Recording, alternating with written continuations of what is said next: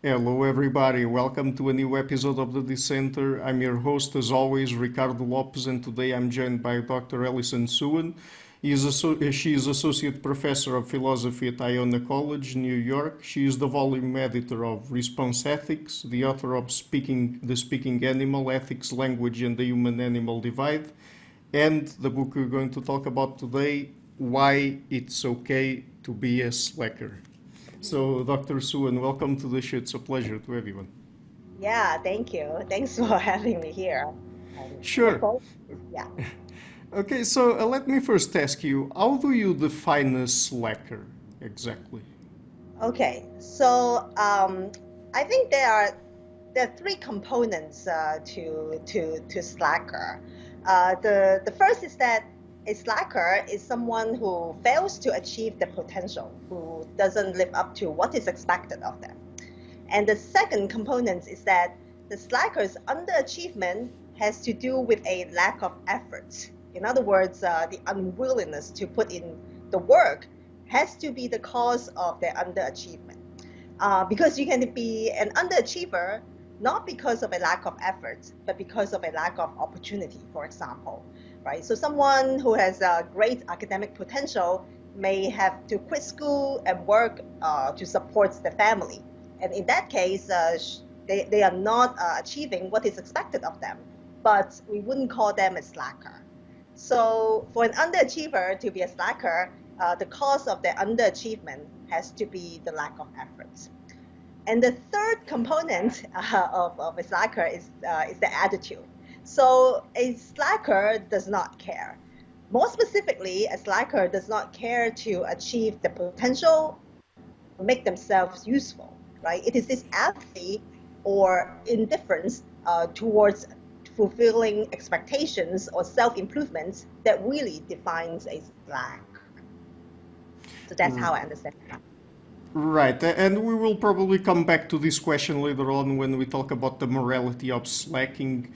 But I mean, the slacking, for it to be real slacking, does it have to be unproductive, or can it be slacking that then later on leads to productive results? Okay. Yeah, so that's a very good question because we tend to think of slacker as someone who is lazy and unproductive, and a lot of slackers are. But I don't think that productivity or the lack of productivity is necessarily a good measure for slacking. And the reason is that a slacker doesn't have to be someone who is lazy or irresponsible. A slacker is not necessarily someone who never works and just leech off of others, right? If a slacker is just someone who smoke pot in the basement all day, then we wouldn't we wouldn't see a lot of them. And it wouldn't make a lot of sense to talk about slackers in a workplace. But we do encounter slackers at work.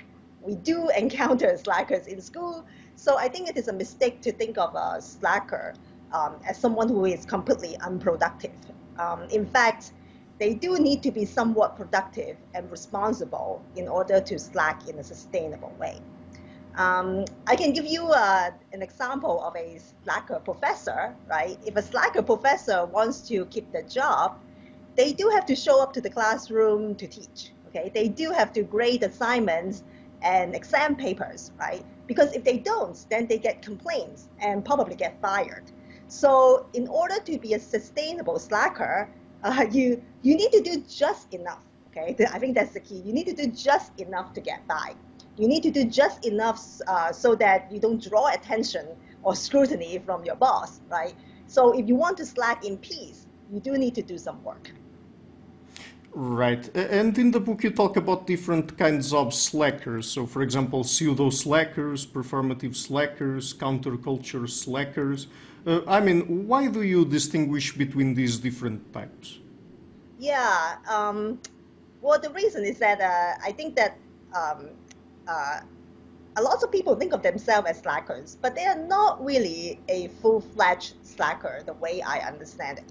So yeah, so you're right. In my book, I talk about different types of slackers, just as the one that you mentioned. But to my mind, many of these slackers as I said, they are not real slackers, right? So one type of pseudo slackers, for example, is what I call the self-flagellating slacker. It is the kind of slacker who think that they are slacker and who constantly chastise themselves for not working as hard as they should, but they are in fact pretty productive. And I think that these self-flagellating slackers, a lot of times they just have a really distorted sense of productivity, right? And I see self-flagellating slackers a lot in academia, actually. Many of my colleagues in philosophy would blame themselves for not writing and publishing more, even colleagues who have a long, impressive resume. In fact, a lot of times when I talk to someone about my slacker book, they would immediately tell me, oh, I'm a slacker, you're writing about me, okay? Which to me is pretty fascinating because the fact that so many people in my profession think of themselves as a slacker despite being hyper productive by conventional standards. So I would say pseudo slackers, such as self-flagellating slackers, are not real slackers. I mean, they think they are. But I think if we include these slackers, we would really be stretching the meaning of slacking a little too far. So performative slackers are not delusional like the self-flagellating slackers. I think it's true that a lot of times these performative slackers work very little. But they use slacking as a way to show off. So for example, one kind of performative slackers is what I call a disingenuous slacker. And these slackers is the really lucky slacker who somehow managed, to get an A in an exam without putting in a lot of effort, right? And a disingenuous slacker tends to play up their slacking by saying something like, oh man, I didn't study for the exam, right? But what they are really trying to say is that, well, I don't have to study in order to get an A. So finally, the counterculture slackers. These are slackers, and I think we will say more about that. These are the kind of slackers who use slacking as a form of protest. Okay, they reject the social expectation to be productive, to make something of themselves, right? So slacking for them is a way to withdraw, or at least to distance themselves from the kind of hyper-productive culture that they find suffocating. They're kind of like vegans who reject, meat and animal products as a way to distance themselves from factory farming. So counterculture slackers do slack for a purpose. Right. And in the book, you also talk about different kinds of slacking, like, for example, leisure, loafing, idleness, not working. So could you tell us about these different kinds and why you distinguish between them?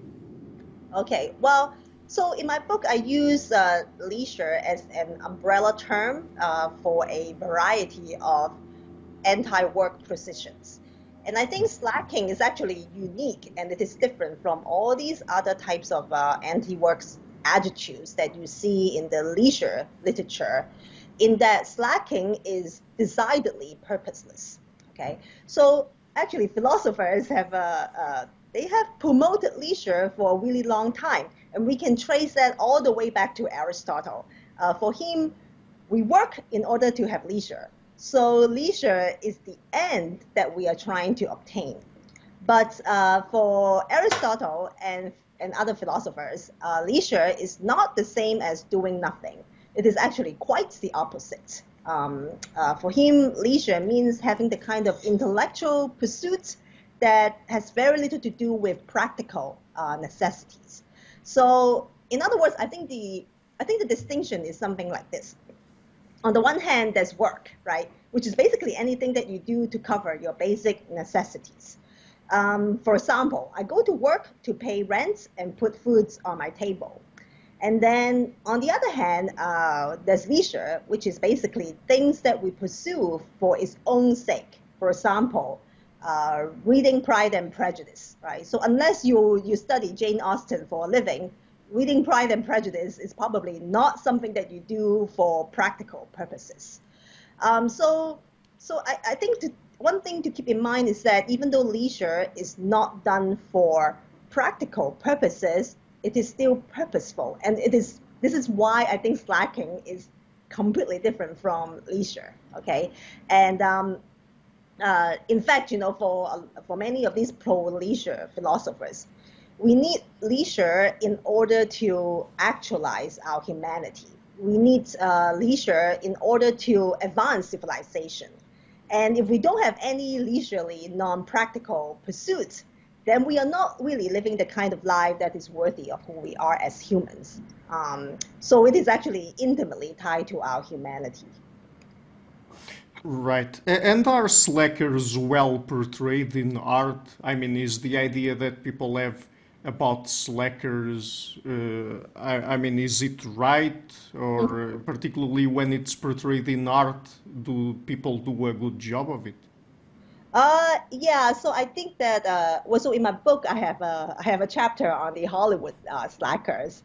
I watch a lot of slackers movie for this book, which is why it was really fun to write. Um, and I I I don't know. I guess some of them. I don't know if I would necessarily call them artwork, but they are creative.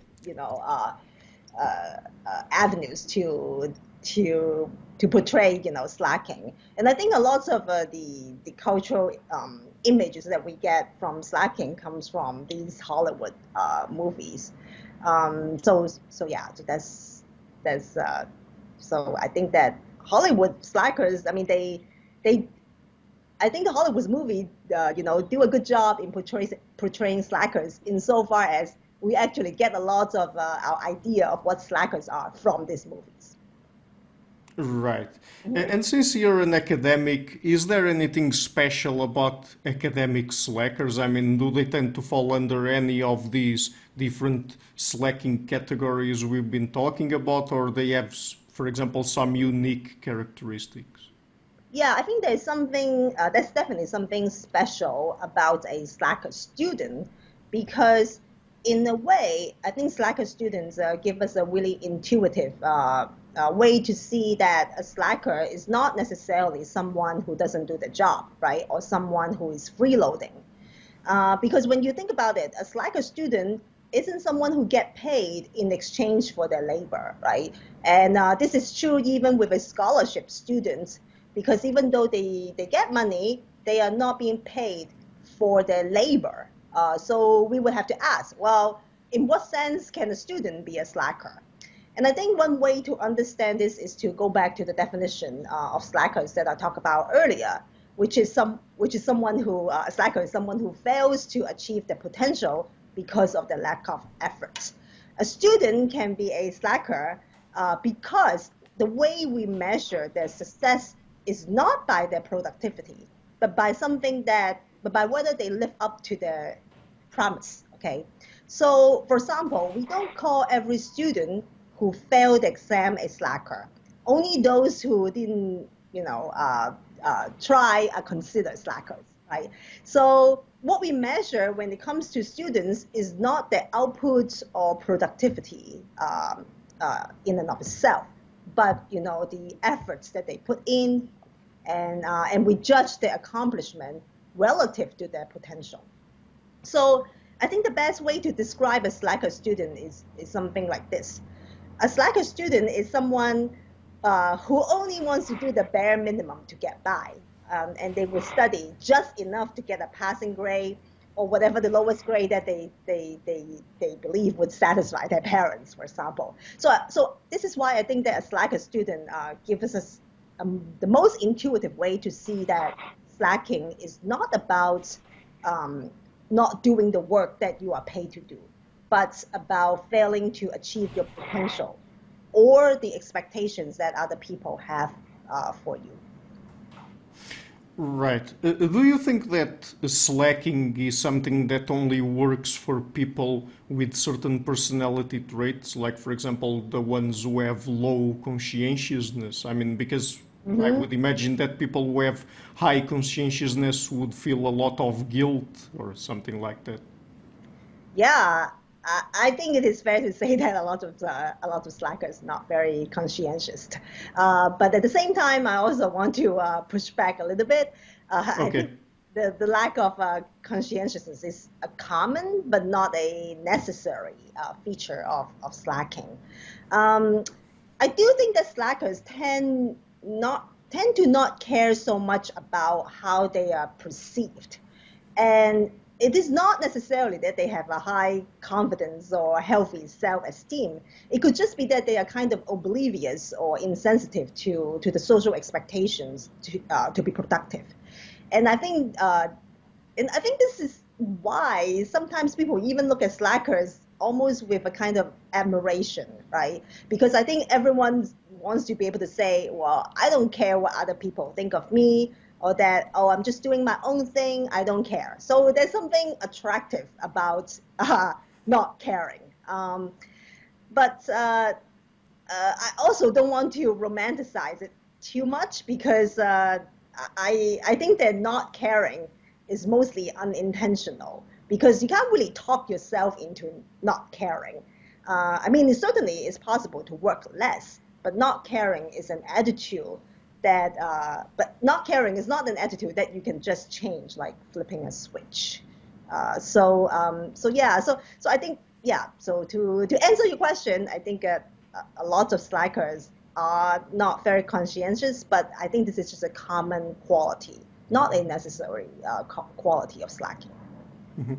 Do you think that nowadays we tend to live in hyper-productive societies and perhaps thinking and talking about slacking would help us put that into perspective and perhaps deal a little bit better with the ways we feel about being productive?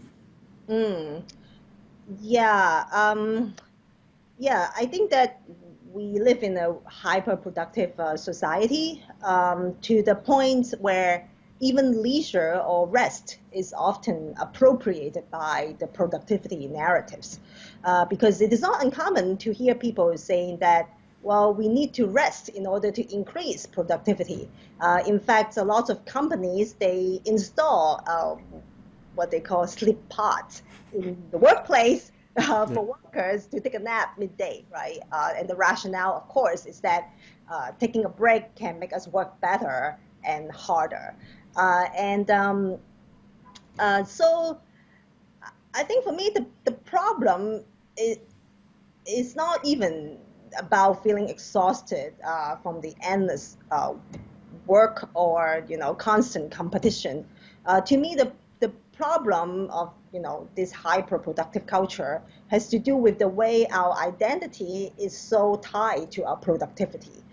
The idea that who we are is determined by the things that we do or produce, and this is a problem because I think it creates a kind of identity crisis when we, for example, for whatever reasons, lose our job or the ability to be productive. By the way, since you mentioned that the sort of correspondence we establish between what we are and what we do you think that there would be any healthy ways of going around that and perhaps establishing other sorts of identities that wouldn't gravitate around what we do? Yeah, so I don't know if it is necessarily healthier, but I think there are alternatives. So, for example, I think relationship is a pretty common way of how we understand our identity. We often hear people say, for example, I'm a father, I'm a mother, I'm a daughter, husband, wife, and so on. So it is not uncommon for people to think of who they are in terms of how they relate to other people, especially if that relationship is significant to them. And uh, but I also don't want to say that it is necessarily healthier, Okay. especially if you are in an abusive relationship, right? Then it could be significant, but not necessarily good for you to tie your identity to an abusive relationship. So someone can also identify themselves in terms of their beliefs. So for example, they might say, I'm a Christian, I'm an atheist, I'm a conservative, I'm a progressive. They may say something like that. Or other people can even identify themselves with their traumatic experience. So for example, they might call themselves, I'm a survivor of abuse. So I think that despite our productivity culture, there are ways to understand who we are other than what we do. But I wouldn't necessarily call these ways better ways. I think we need a more balanced way to think about who we are, not just from what we do, but also from, our relationship. But not just our relationship, but maybe also our belief, our experience. So I think it should be a balance of different things. Right. So now talking about the morality aspects of Mhm. slacking, are slackers freeloaders? And if so, in what ways can they be freeloaders? I think a lot of slackers are freeloaders. Uh, uh, but once again, I think what I would say is that freeloading is a common but not a necessary quality of slacking, and and and even with a freeloading slacker, I think a lot of times when we are upset with the freeloading type of slackers, what we are really upset about is the sense of entitlement and not really the slacking. There are, of course, a lot of entitled freeloader slackers out there, but that doesn't mean that um, uh, entitlement or freeloading is a necessary feature of slacking. So there are also, a lot of slacker who like to smoke pots, but that doesn't mean that smoking pots is a necessary condition for slacking. So I think it is important, uh, so even though, freeloading is a very common feature, I think it is important to separate the common feature and the essential features. Right. Mhm. Is slacking morally wrong? The short answer is no, but the longer answer is depends. It depends on what kind of uh, uh, what kind of charge that is being made against the slacker, right? So, for example, if suppose you accuse a slacker for freeloading, say someone in the team project who never does anything but still claim credits that they don't deserve. So I think they're certainly irritating, but as I said, right, what really bothers us is their sense of entitlement rather than the fact that they that we have to do their share of work. Or suppose you accuse a slacker for causing emotional distress to people who care about them. Think about the slacker's parents, for example. Surely the slacker is doing some kind of harm by causing them distress. Now, I do think that we can be blamed for causing other people emotional distress, but it also depends on the context because people get offended or distressed for all sorts of reasons, right? And parents, especially, they get distressed for a lot of reasons, right? My mom was very distressed when I tried to learn how to drive, for example, and my friend's parents get upset if my friend, doesn't call home every day. So I would say that causing emotional distress in and of itself isn't morally bad. So I think that even if we assume that a slacker is causing someone emotional distress, we still have to see whether I don't think we can immediately blame the slacker for that.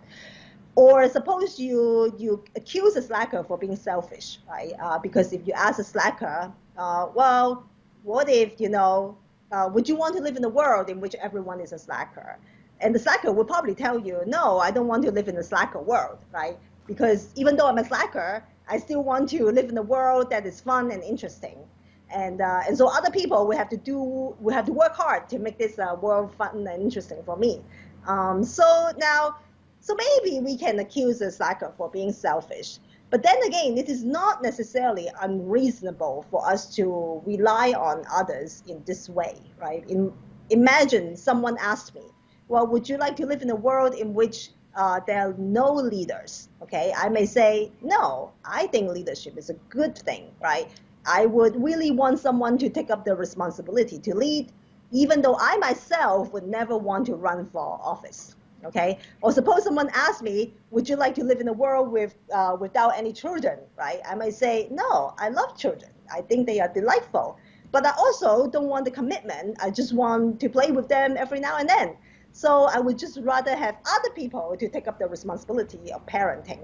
So my point is that it may seem selfish for a slacker to slack, while at the same time wanting others to be productive. But I also think that this sort of asymmetry is actually not that unusual or even unfair when you think about how it might apply in other contexts as well. But when we are analyzing slacking from an ethical point of view, do you think we should do it from a deontological, a consequential, or a virtue ethical perspective? Yeah. Yeah, so my defense of slacker is not actually guided by any of these three major Okay. ethical frameworks. I just Okay. kind of look at what people say typically when they criticize slackers for not doing their best. Uh, like I look at how slackers allegedly wrong other people or even themselves for not making an effort. So the kind of harm that we are talking about, so I look at what kind of harm are we really talking about here. So that's how I approach um, uh, the critique there. But when I read your question, I realized that I talked about Kant and Aristotle in my book, but I haven't Yeah. actually looked at it from a really consequentialist or utilitarian perspective. And I imagine the utilitarian would probably be against slacking because a slacker is someone who could have created a lot more utility, but they don't care enough to make that happen, right? So let's say there's a very talented chemist who could have created a life-saving drug, but instead of working diligently at the lab, they work just enough to not get fired, right? So I guess a utilitarian would say that, well, I guess a utilitarian would be against slackers for that reason, that they fail to maximize utility. Right. Mhm. And I mean, what would you say are the best arguments against slacking? Yeah, I thought that I actually thought that Kant's arguments that we owed it to ourselves to self-improve is probably the best argument. Well, at least I found his argument a more interesting one. And the reason is that Kant doesn't really condemn slackers as parasitic, right? His beef with slackers is that they are not living the kind of life worthy of who they are. So the slacker has wronged themselves by leading a life unworthy of the kind of creatures that they are. And another way to put it is that the slacker is not living up to their humanity for Kant. So that's a pretty interesting argument that I actually devoted a whole chapter on Kant, I think for that reason. Yeah. Do you think that when people attack slackers, that they usually attack something that is really characteristic of slackers, or are they mostly attacking caricatures or straw men of slackers? Mm. Yeah, so going back to what I said earlier, I think a lot of times when we are, so let's take the freeloader slacker, right? Once again, when we are upset with them, what we are really upset with is their sense of entitlement, not necessarily the fact that they are slacking. So I think it it is true that a lot of times, we are not even correctly identifying what really is bothersome to us.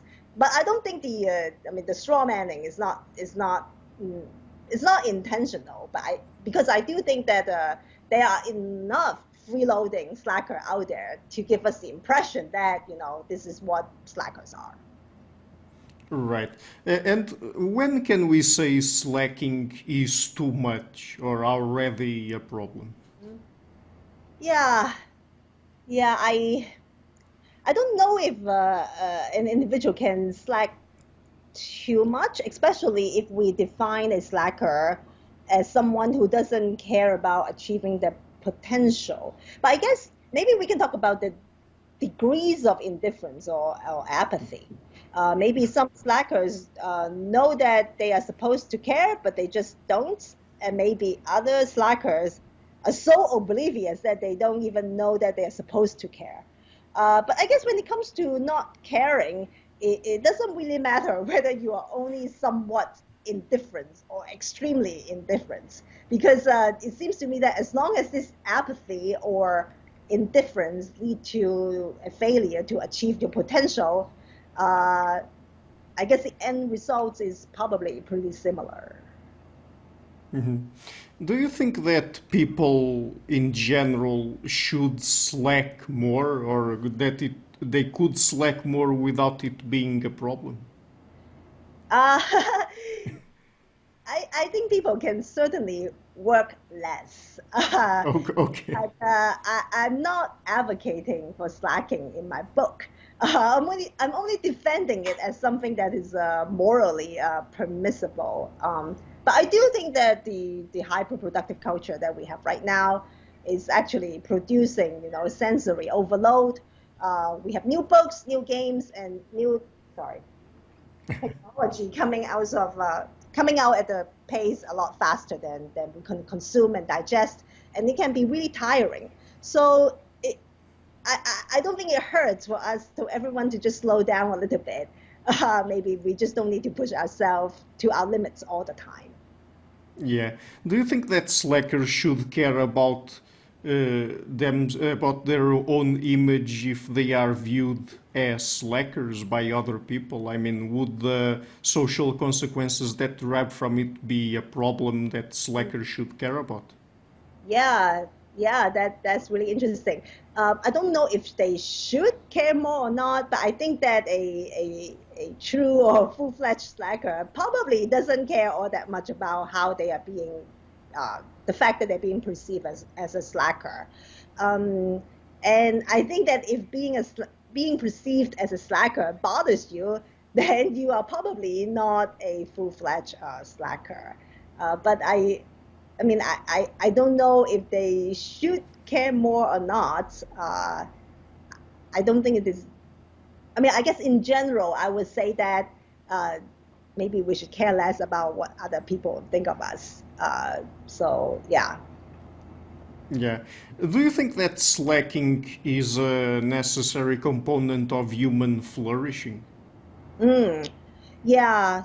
Okay. Yeah. So first of all, I think we need to figure out what human flourishing means, Sure. and this is a term that we typically see in virtue ethics, right? So for the virtue ethicists such as Aristotle, human flourishing means exercising the function that is specific to humans and achieving the goal that is proper to who we are as humans.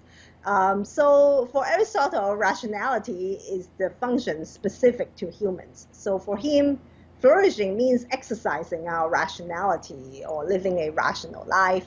So now I think we may disagree with Aristotle on what flourishing means, but I think he is quite right to think that flourishing has something to do with our capacities. We can imagine a life where we eat and drink and sleep and have sex all day. Now, it may be a very pleasurable life, but I think lots of people wouldn't think of that as a life that is particularly fulfilling for a human, right? And I think it is precisely because a human can do a lot more than just, eating and drinking and having sex all day.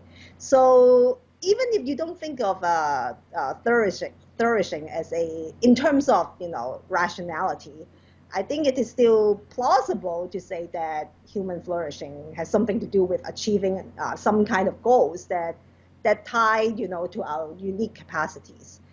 Now, I think that given this particular understanding of human flourishing, we can say that leisure is necessary for human flourishing.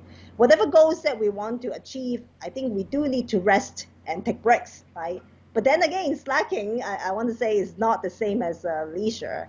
A slacker just doesn't care to make an effort, and they certainly don't care about achieving their potential. So in a way, I would say that slacking is actually at odds with the kind of human flourishing that is endorsed by Aristotle. Do you think that historical figures that we admire now would be less worried than we are about slacking? Yeah. Well, so, I mean, I can't really think of a historical slacker whom we admire, just top of my head. I think that there are certainly historical figures who were procrastinators, but the procrastinator can still be prolific and productive, right? And given that we typically admire someone for their achievements, I think that I think that the slackers tend not to draw a lot of attention because they just don't produce that much or enough for us to remember them. Right. But by the way, since you mentioned procrastination, does it have anything to do with slacking, or is it a completely different thing? Yeah, I think the two are quite different because procrastinators are not.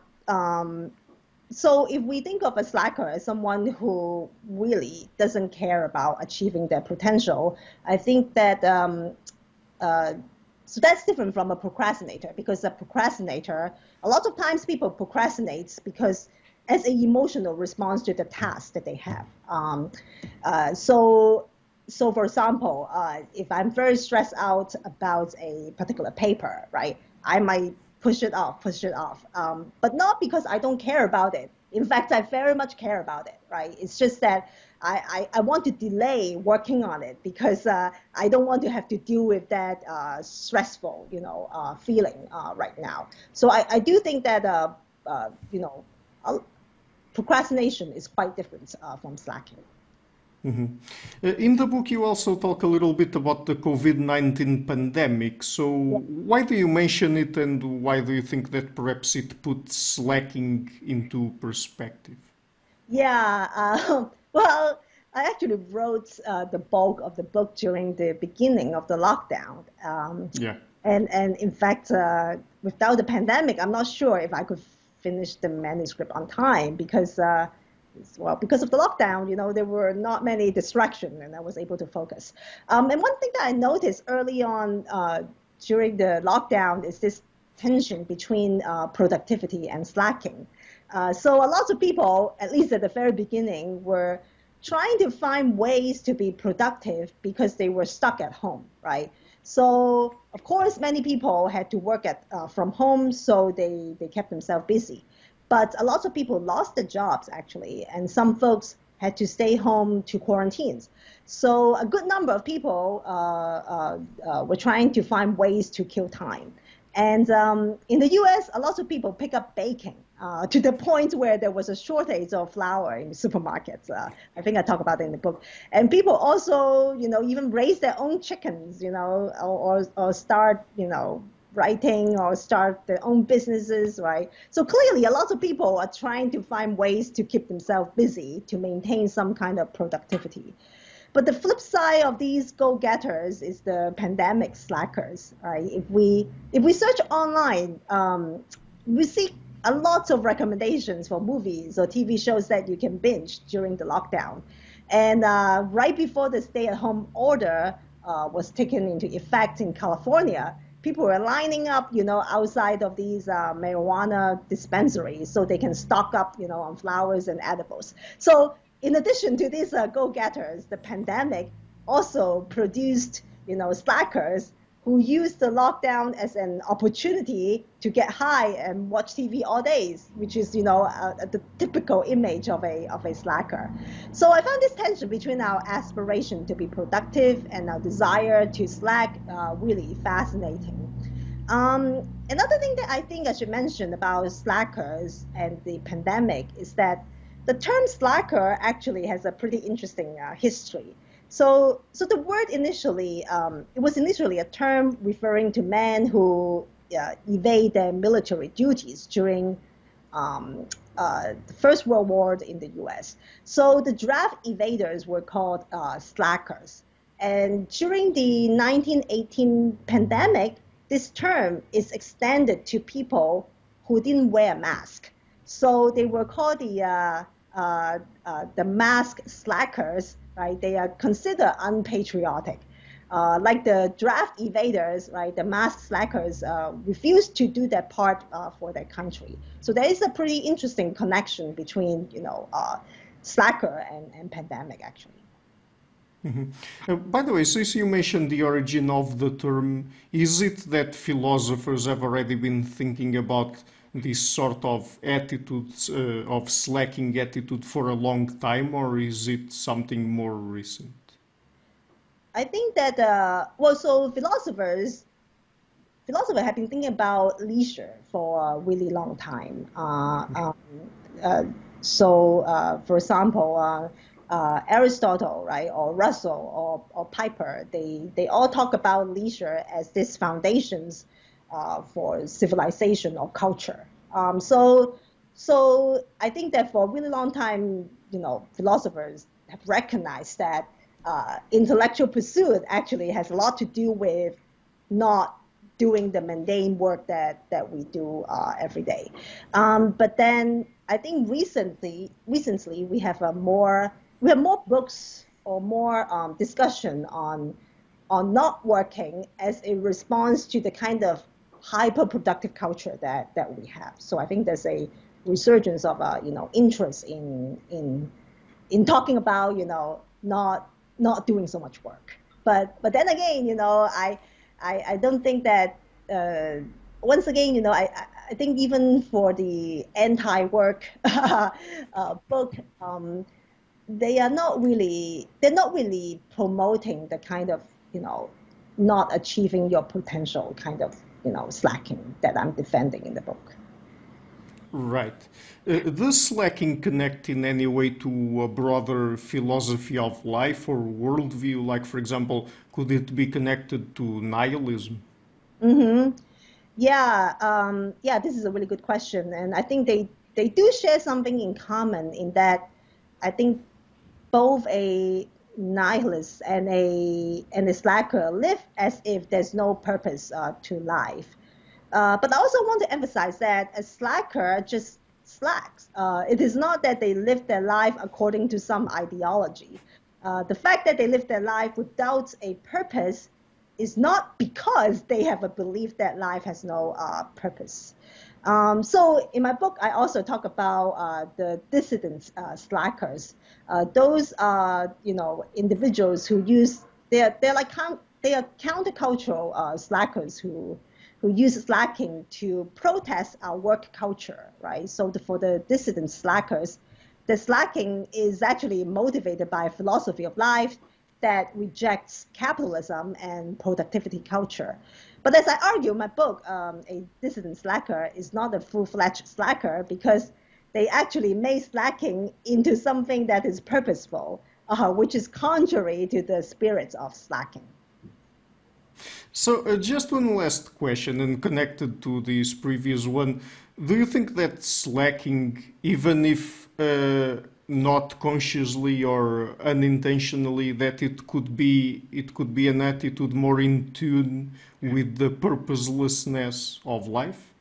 Yeah, I think the lack of purpose is actually the defining quality of slacking. So yes, the answer is yes, because this is basically the spirits of slacking is to not really think of your life as having some kind of grand purpose, or that or that your life having some kind of telos that you are trying to achieve. Yeah.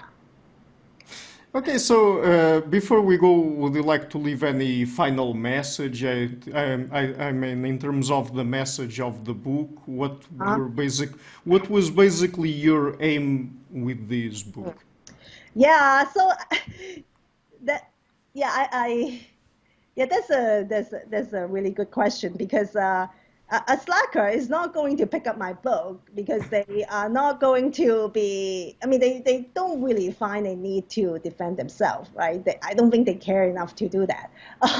So and and I also want to once again make it very clear that I'm not trying to promote slacking, because I think the minute we try to promote slacking as something that is worthy of us to pursue, we are turning slacking into something else. Okay, we are becoming this dissident, dissident slacker who are not really, who care a little bit too much, I think. So this is why, for even the for a theoretical reason, I don't want to promote slacking. But I think that my book can be useful for maybe parents of slackers. They might want to know, well, is it really a problem that my child is a slacker, right? So maybe my book will give them some kind of relief. At least I hope.